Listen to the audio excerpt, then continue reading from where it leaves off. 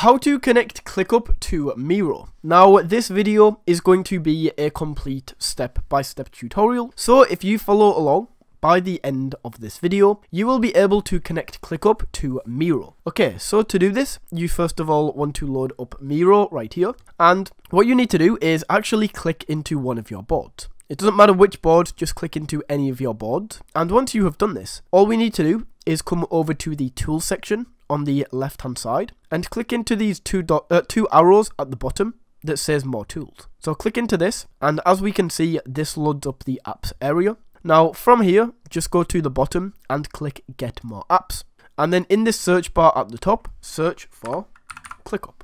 As you can see, ClickUp is then going to load up.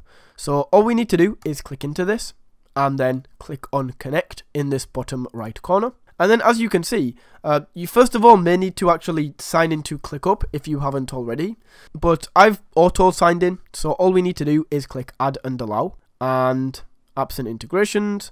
Boom, this is now installed. So if we now go back and I hit refresh, and once again I go, look, ClickUp has been installed. So if we click on these arrows and go to ClickUp, welcome to ClickUp. So now you actually need to go ahead and sign in.